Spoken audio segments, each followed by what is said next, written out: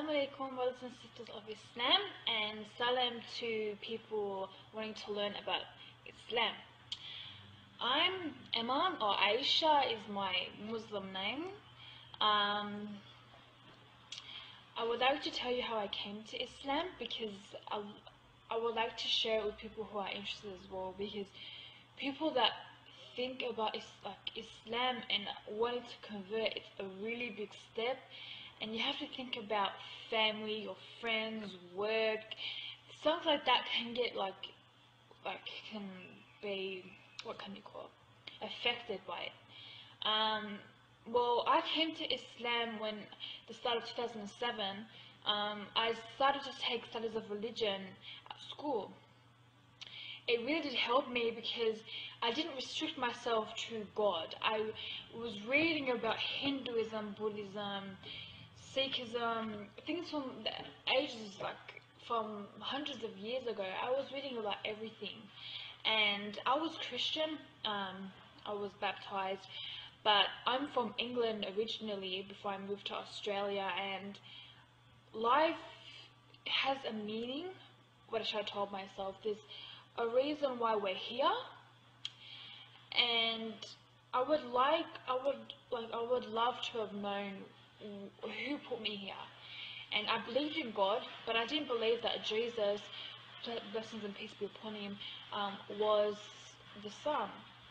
So I started reading. I found Islam, and as soon as I read it, the first paragraph about what Islam meant, the word Islam, that's submitting to Allah, was meaningful to me.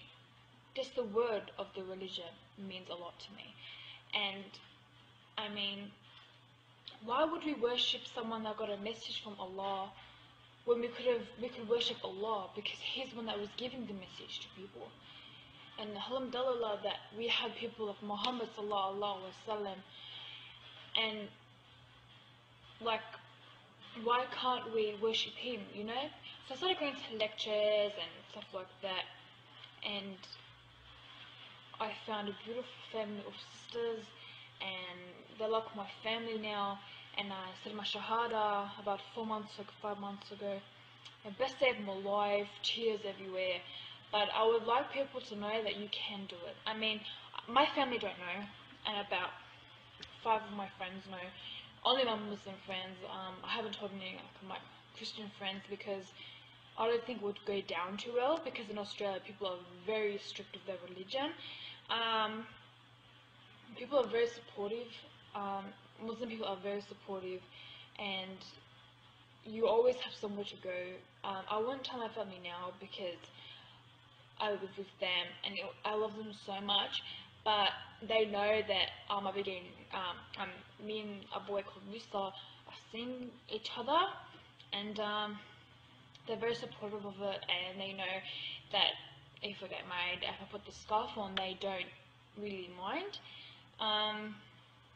But I would really tell people thinking of reverting to take it slow, learn prayer, learn words like inshallah, mashallah, stuff like that, keywords of Islam to use in your everyday language, because it's hard to say it. Like, I don't always say it, which I really should, but I say it around certain people. Like, if I'm with my mom, I wouldn't say it. If I'm with my friends that are Christian, I wouldn't say it. But yeah, I have to start saying it, but it's hard, but I'd work at it. I'd work at saying them things, and hopefully, inshallah, everyone will see the light of Allah. That is my wish. I wish every human being that was born Muslim, everyone is born Muslim on this earth, and I wish that they would stay on that path, and people will see the light of Allah subhanallah. And if anyone has any questions, please post me a comment, message me, and inshallah in time I will get back to you, because there's not enough knowledge in this world about Allah and Islam and everything to do with Islam. And I would learn from it too. Like, if you have a question, I'll research, and maybe I won't know that. I mean, people, sheikhs don't know everything.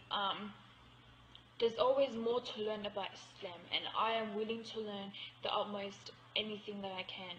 And people can help me. If you think that I need to know a lot of stuff, then let me know. Well, that's it really. Just I would really like to say, just take it slow. Don't rush into everything. And salam.